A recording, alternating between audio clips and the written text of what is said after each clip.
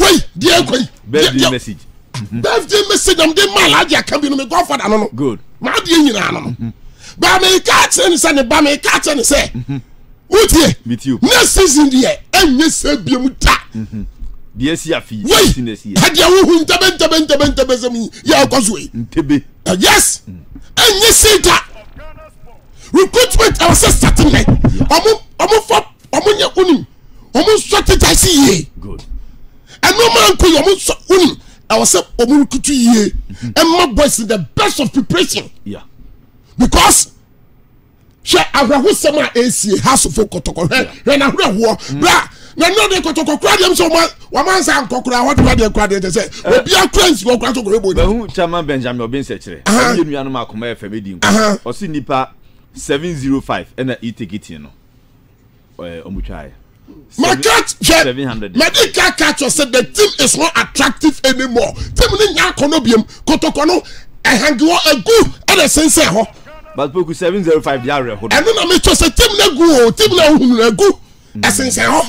Sense ho. Sense ho asenya amuama say yasum no. Esu sum body e. Ya di dua esum. Yasum body e mpa ya ye bo nyina ne say and from maybe mama body no em to fam na ne daase e wonim daase e ya daase wonim body fan daase e be bi du Kotoko sinsen wiem anya de body ye de ya choke no so be bi aduro no bra gina ho me kakra be 3 months bi sign the team na ya mfa wie league no ya bom person from a case me body de kwanto fam na nsay anya ye hu dodo be bi aduro no the club is so attractive anymore and can support the bias of stadium obium. Oh, again, walk around. Let me go to Asia. What is here? I wouldn't be a cause with him. I wouldn't be a cause with him. Who said you see now, Omonima? There be a resource on the pitch. Yeah. It comes from the preparation behind the pitch. If I say outside the pitch. No me because so. Never because so a tree. Now reflect. And very reflected. I wouldn't name a cause with him. Musa, captain. Say how much is he pushing? How far is he pushing for the other players, the teammates? No. Okay. In terms of bonuses, even bonuses. Simple. I mention football. Yeah. And you be na etua winning bonuses. You be na etua. Sometimes you mutua salary. They be a obo matches be over. Ne ya wakatua ya tumu kakra ma. Oh, okay. But we know. I say man been to buy no obe scrabble signing fee. Yeah, o must spread the salary no. O must spread that salaries. What you say? And aside that no, the next year no more year winning bonus. The winning bonuses no. Omo tutu. Oh, okay. Omo increasing winning bonuses no dey. But since after Accra Lions spoke, must I check still after Accra Lions game. Yeah. Winning bonus, and this are the sort of things 4-0 wahan. We a senior player. Now try say push here because players motivation. So motivated players now. And more data you need say bobo no. Abeji sika. But here's the case I think the best 6 or 7 matches salary ma winning bonuses no ma. Salary is not Emma. But the year most a year winning bonus crime bonus yeah, salary ni man ko be twa super agent that's what raise there yaba. Yeah. This and no me be kan wasem. Wonim Agadas I mean take everything away from him. Okay. He's a fantastic player but undeserved Kotoko amban. Credit back up. Undeserved. Oh the Agadas undeserved Kotoko amban. Wonim no say wonim on ye juma mane papa. Ni papa no. Say ni papa na yi no.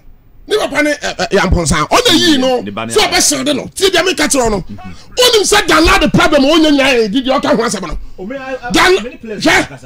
gas Danlad the problem on nya say graduate almost say the tiny ade ama no e ya de na no je funu mu ye no a obopam wo mo no enu bi na wo de be Danlad sisi enu bi na sisi enye performance asem even when you want to talk about performance and that mistake that Danlad going to come no I started to be able to no boy a terrible one but you see Danlad no who say he's a senior guy yeah no boy he has seen it all one of the vocal bit makasa that is why one say hating no oh okay so Agadas the on want me go am say him ko ka bi answer on me and I didn't tell the captain now okay what do say captain am jema won na dey ntia na say na nyaw na so be captain ma me boa I didn't want to captain ma na Danlad ho na wo captain and what grounds until you the captain be Agadas in terms of seniority ya Danlad me boa clout Danlad be bia me Danlad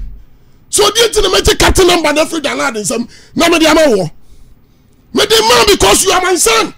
Say be a leadership quality. That leadership quality dey be ni mu kra even on the field of play who say be ni mu so who ha me boa na so one player referee to grab on that to Ghana I'm telling you referees are bad. Yes because in super ni here we are indisciplined on the field of play on this every part you see put here ne papa who say mama father ni me ba no na on shield me ko ni say sanu mo be si so that be shield no et you know there Eddie there's nobody in the Kotoko setup today you are betting me fight on behalf of the players. Also those days you know you man jump in money or guess what money these were big guys they've seen it all so betting me a challenge your friend say I'm paying for but you're the captain number in my branch he say I'm not taking anything away from Agadas so me pronounce him as a person on him born also but me the first no kula no to hama good he came to serve his own father what you say to win the catch management say you really born as a man you catch your mind nobody will be to me call okay because can you try so you be you find whole time no cry fight man on asem ko buy e be na si Danlad upamu wura nsem ubehu Danlad enoma bi asase AC nsembisi yes there are a lot of pathetic stories here on Kotoko say here the level at which this current management in Kotoko adro e be na make some ko fa ho from Brotira ba yare ababo no ye o ya o pesika kura wonya bi no oh now how do you expect performance papa ben na wo hwehwe you see it is supporters no before so be player bi so no atrasi ye na to boase analyze the situation and I'm a boy at today's Kotoko bobo we na super agent Kotoko bobo in a league match nearly past 705 and I to take it so mo ko Kotoko match here bra wo dey what say so what here so yen century wo dey na ya e yo nipa e to defend no say na Kotoko bo match nipa 700 say the okase obi ko kati enu na kuma FM for yeah media to platform say nipa 700 the chat take it so ye Kotoko nipa power santimamu ha that's why so ye century nipa na de no kura be cancer mo a stadium a 40,400 capacity 40,000 they say this 400 na that's on the coach I know Braju to what 705 not even 1,000 705 40,000 what here na so what pa na so wo ya no kwafo and so the all can kurempo but nyame sum kakra bi tima kakra bi wo mu clear Kotoko no agu esensa ho okay superior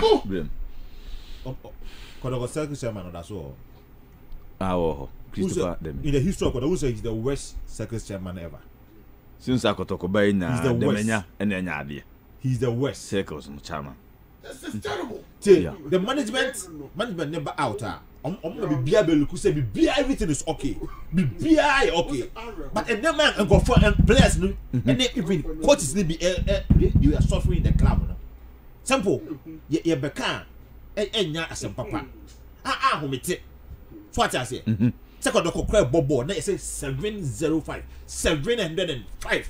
and I was stadium Asante Kotoko the club Asante Kotoko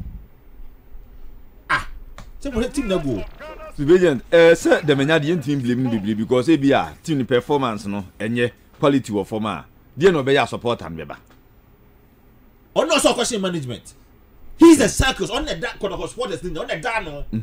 It will be a channel corner so and Kotoko have a Johnny. On the same go Kuma supporters no. He must question the management because now or the supporters now.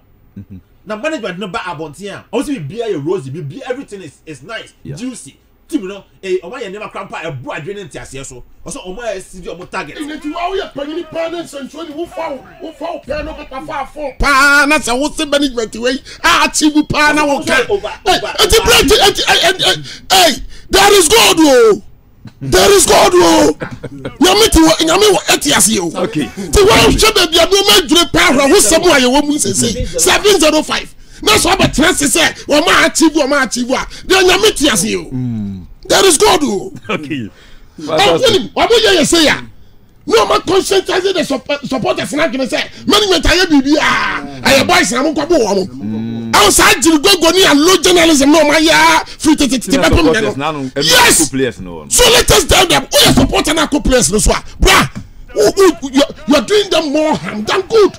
Okay. So message the crime says here. Just imagine message yensaka. So be ye do Kotoko. Was it message and some woman was what bra after you want to be him. Bra when you are coming and what to me at the time go bomb ya time kran ya to mu wa be kasa asemato omugu afiase mo bia kasa omugu afiase condemn says and kran go.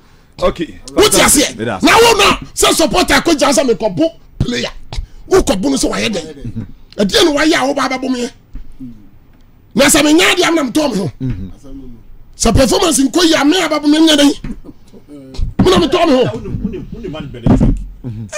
They say no the bibia chesa Gazali you never told man so yeah new coach. What I say and I be before management we call no simple I'm saying this before mon call before I to call before Ogun beba no no want to play say we yeah what I say Zebu so bad before Zebu beba no want to play say also omu delay appointment of the substantive coach yeah also omu delay the next coach them no master recruitment we be say CB it's a trick.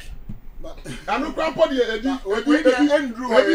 be honest with you, the appointment of a new coach Kwani Sano man the edi. When the omutimi nya biem because I'm kasa Kwani edi when him professionally they can't. The omutimi nya say omu time aso. I guess. And to onu ko nyimba bi o tia na ko appoint obi. I know there is a fact. To know there say appointment of coaches here omutimi ko ho because onu kasa no oye adwuma ne time aso. Yeah, oni say the time aso wo ko fie. Enti nya onu na ba appoint coach amaye. Eno de on timi kwan enko ho. Because nya onu na coach ni ba ya adwuma. Times are the back on. The new management need to me hwesa no man. Yeah. Ebia no omo so in favor omo. Bi omo so their own ideas. Bi omo dey ba. To anu dey. So on ko appoint coach pa dey di. Na sala la na no mo ye no. Sala la bi no. Ya on veli enkura na ye ma no. Eno na ba eno dey be do ba bia ye dure yi. Eh see we on veli do agina obi hotel dem no on veli ni e twa beto so eno ne ye ne. Ena dey ba be do no. Okay. Okay. But that's it. Papa, you ready? 2 minutes. Okay. We are 12 p.m. to 2 p.m. Oh, Royal Television.